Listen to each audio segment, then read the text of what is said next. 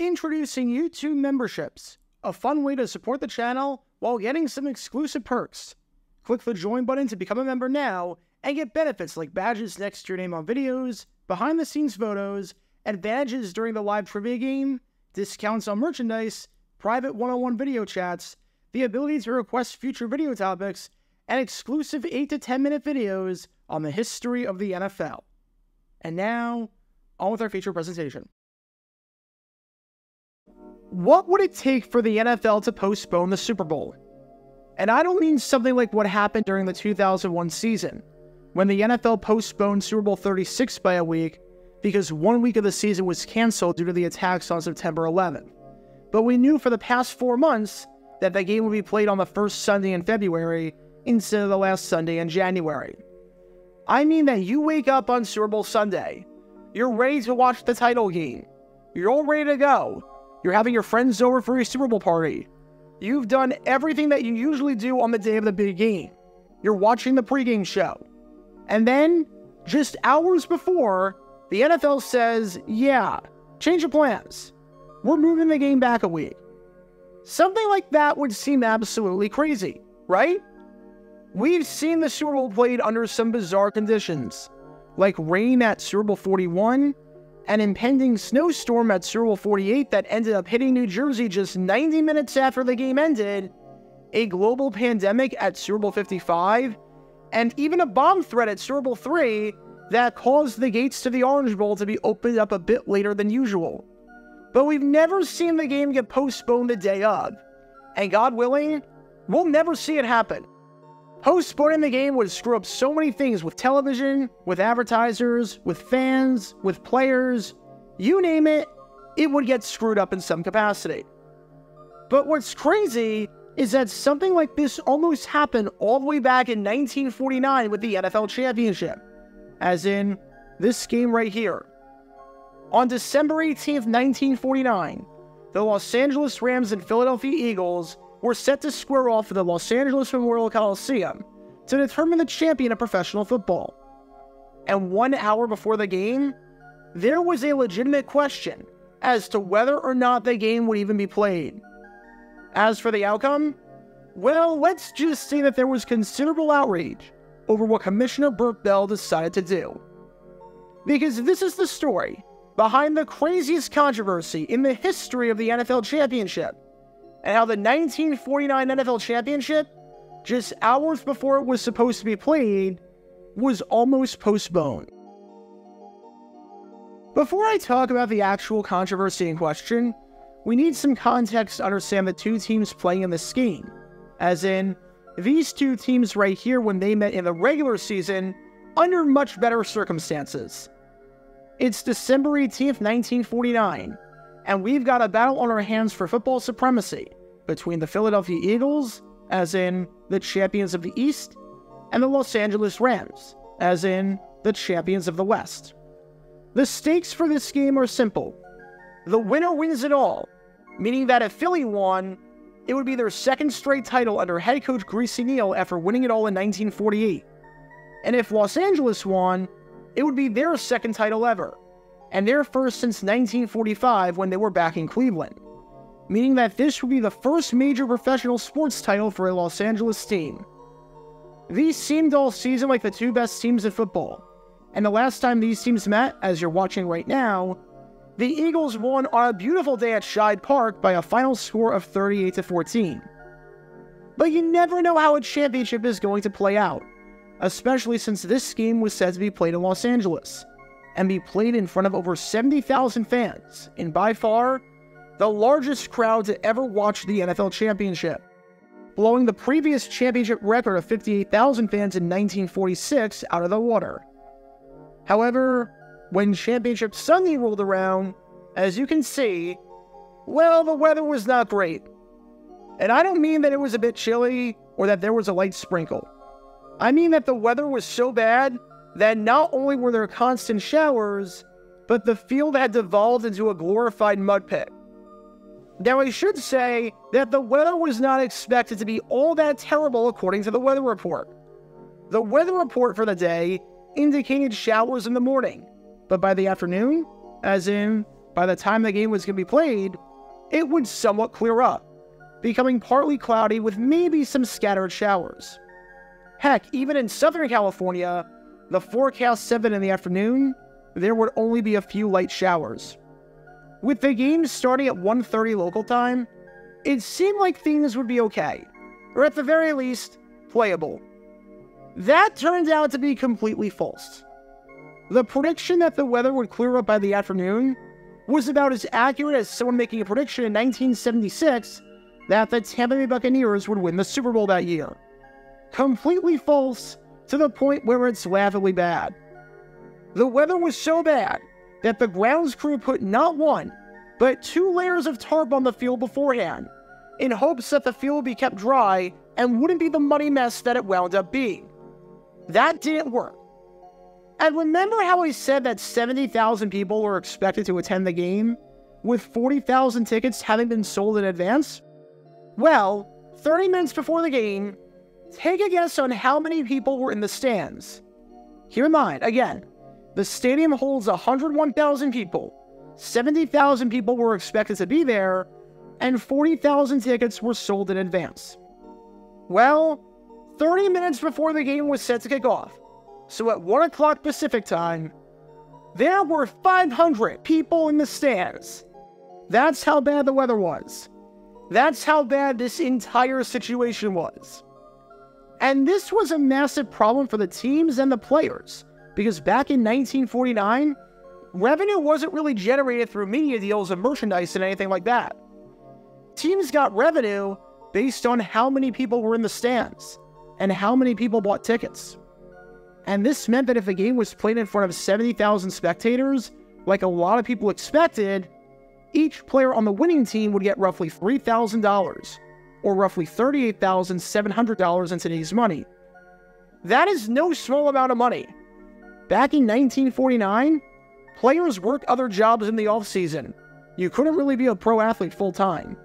And back in 1949, the average income of a family was $3,100. So by winning this game, you got roughly what the average American family made in a given year. But because of the poor attendance for this game due to the weather, if the game was to be played, each player on the winning team would receive a mere $1,080, or under $14,000 in today's money. Imagine having your pay slashed by $24,000, and that's what these players were dealing with should this game get played under these conditions, where the Coliseum is practically empty. And in the eyes of the players on the Rams and the Eagles, in the eyes of the owners, they did not want to play the game. It just wasn't worth it. Move the game back a week to Christmas, and go from there. We'll play on Christmas, even spending time away from our families. We'll figure out the logistics when it comes to booking hotels and whatnot to stay on the West Coast for an extra week, since it's not like the Eagles could just fly back to Philly and then fly back to LA. Simply put, we do not want this game to be played today. Granted, I have no clue how many people would actually show up for a game on Christmas, since people already made plans for the holiday well in advance, and probably wouldn't change them for a football game, especially back in 1949, when Christmas was still an extremely religious holiday. If you want to learn more about the NFL playing on Christmas, and the considerable outrage that it caused when it happened back in the 1970s, you could do so by clicking the card in the upper right corner. Although I guess you could play on Christmas Eve that Saturday. But the Rams and Eagles did not want to play this game. Together, they agreed. The financial blow for playing this game, especially for the players, was not worth it. So it looked like the game was going to be pushed back. The quality of the play would not be great due to the field and the weather, the fans wouldn't be happy, and the money would not be great. But the teams themselves can't come to this decision. The man with the final say was Commissioner Bert Bell. Now, for some reason, Bell was not at this game. Why the commissioner was not at the game, I have no clue. He was in good health, but he was at his home in Philadelphia over 3,000 miles away. It seems insane that the commissioner would not be at the championship game, because it's not as though he has any other obligations. But while all of this was taking place in Los Angeles, he was at home, and got the call from the Rams and the Eagles to try and get the game postponed a week. As for Bell's response, well, he was less than pleased. What are you, crazy? You're gonna play the game. This game is being shown on television. This game is being broadcast over the radio. We have too much tied up in the media that if you don't play this game, we might be completely screwed. It said December 18th on the schedule, and by God, it's December 18th. So you're playing this one. Said Dan Reeves, the president of the Los Angeles Rams, on the conversation that he had with Bell. Jim Clark, president of the Eagles, and I agreed early this morning to postpone the championship game because of inclement weather. We proposed to play the game on Christmas Day and requested approval of the postponement from National Football League Commissioner Bert Bell. Hope of financial gain to the management of the two clubs did not affect our decision, since the game is played for the benefit of the players. We believe this will be a great football game, and we feel it is a shame it cannot be presented to Southern California football fans under ideal weather conditions. Commissioner Bell, when we talked to him 3,000 miles away, informed us that postponement of the game was impossible because of radio network commitments and other factors. Bell's decision was final. The game was happening, rain or shine. If people didn't show up and your players lost money from it, well, that's too bad. But you're playing the game today, and you're sure as heck not postponing it a week and postponing it to Christmas. As for how the game turned out between these two teams behind me, the Eagles won 14-0, which is not too surprising, because the Rams' offense was primarily built around passing the ball, with all-pro quarterback Bob Waterfield throwing to guys like Tom Fears, Bob Shaw, and Crazy Legs, some of the best receivers of that era. And it's tough to do that when the weather is terrible. But everyone was furious. The players were furious that they lost money, and the fans were furious, with many of them bombarding the Coliseum phone lines afterwards to request a refund. But in the eyes of Commissioner Bell, whether you like it or not, the show must go on. And again, a big question has to be asked as to why Bert Bell wasn't even in attendance for this game, because he was making this call from 3,000 miles away.